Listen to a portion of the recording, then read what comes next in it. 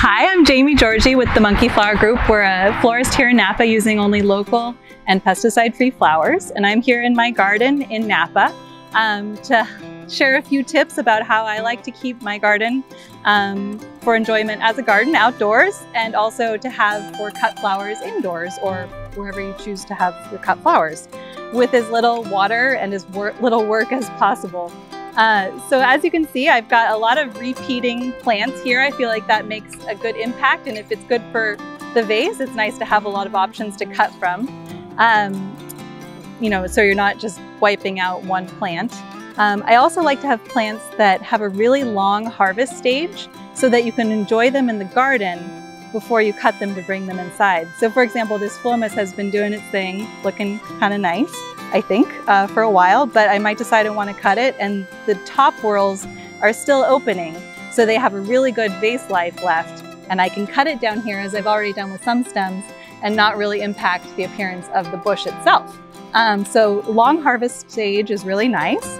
Another thing I like to have are readily reseeding annuals.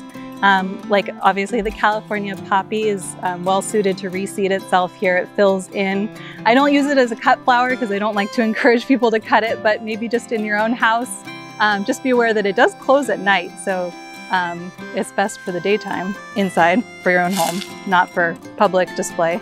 I also have this beautiful lunaria, which I'm not sure is in the frame, but it is a purple flower, and once it has done its thing as a flower, the seed pod is a very beautiful, magical, silvery color that looks good in the vase as well, and also reseeds itself. So you get all the benefit of a readily reseeding annual, but also get to enjoy something beautiful from the plant indoors. The nigella here, which you probably can't see, is also a good example of that kind of annual that has a long harvest stage. Well, not so much for each stage, but the flower you can pick and it's beautiful inside and long lasting. If you miss the flower, it forms a beautiful seed pod that is like a balloon with stripes on it. It's very decorative, that you can also enjoy in the vase. And if you even miss that, which can happen because life is busy, it will reseed itself, and then you have another go at it next year.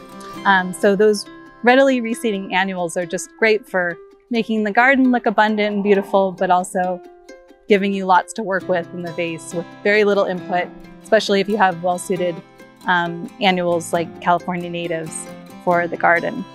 Another important thing I like to have are dual-purpose plants that look good in the garden for one feature, like the silver bush lupin's flowers are just gorgeous, but they don't hold up too well in the vase, which kind of saves me from clear cutting them. I might be tempted, but I don't, and I get to enjoy them in the garden. And then it's still very useful for cut flowers because the foliage is called silver bush lupin, and it is truly silvery, just glistening, beautiful foliage that's almost like a focal flower itself. So you can use that actually when there's not too much happening, not as much happening in the winter time. And it looks beautiful with other California natives that are starting to bloom in the winter time, like manzanita. It's a little urn-shaped bell flower. With a little bit of pink blush, and with the silver bush lupin, it's really beautiful. So this is a really great plant. As you can see, it's kind of past its prime, but I let it go to seed, which is not for everyone. I'm a little bit of a messy gardener, but I love that it will reseed itself. It's California native, it's really well suited to this climate. Even in our drought year, we've had a lot of the seedlings from last year survive. And it's a perennial also, so you have a readily reseeding perennial. It's just a very great resource to cut from. And the bees love it. The bumblebees here are just kind of going nuts. So that's a great plant. I think that about covers my main tips: readily reseeding annuals, long harvest stage, and dual purpose flowers.